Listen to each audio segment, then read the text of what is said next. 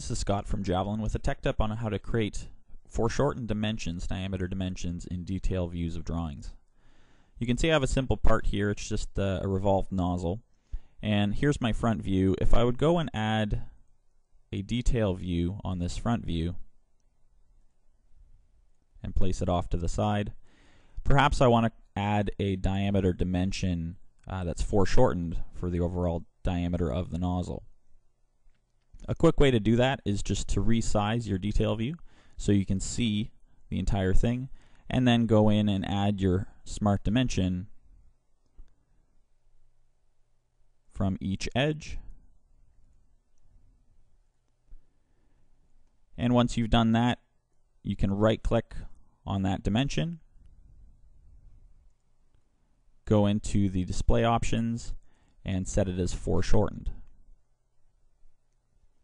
Once that's done, you can resize the circle and you can see how the dimension is now foreshortened. However, if you're creating a detail view from a section view, we have to do one extra step.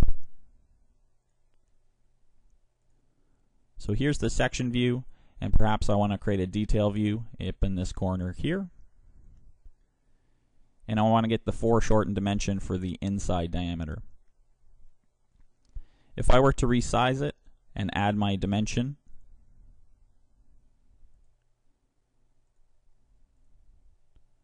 unfortunately there's no option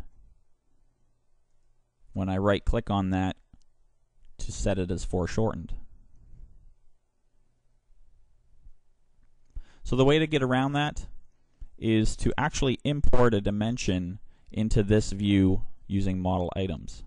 So if I open up my model and take a look at my sketch, you can see how I have a dimension that's a diameter and it's based off the center line.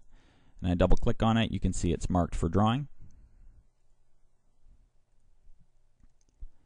Going back to our drawing file, on the Annotations tab I can pick up my model items, and I'm going to bring in marked for drawing dimensions for a selected feature, and I'm going to bring it into a specific view, and that's the section view here.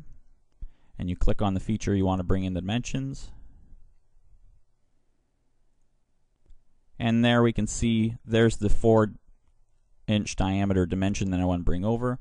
I could get rid of my other dimensions just so it's a little cleaner, and I want to bring this dimension over to the other side. And the best way to do that is first to expand it so I can see the entire portion, and then hold down Shift and drag that dimension onto our other drawing view, and that will actually automatically be foreshortened. So now as I reduce my detail view, you can see this is now a foreshortened dimension in my detail of my section view.